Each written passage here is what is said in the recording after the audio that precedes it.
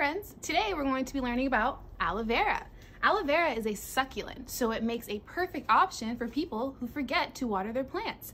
It likes to be watered very minimally. Let's talk about some of the benefits of aloe vera.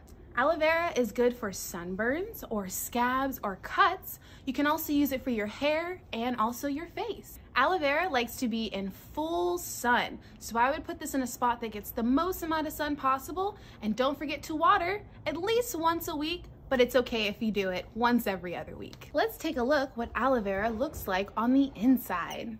I'm gonna make a cut right at the base of the leaf.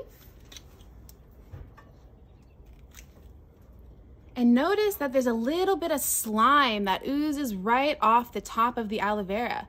That's the good part of it. So we can take this and we can rub it on our skin.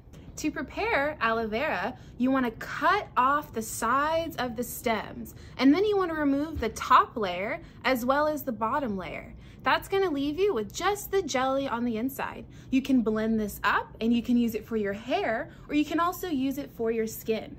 That's all for today. See you next time.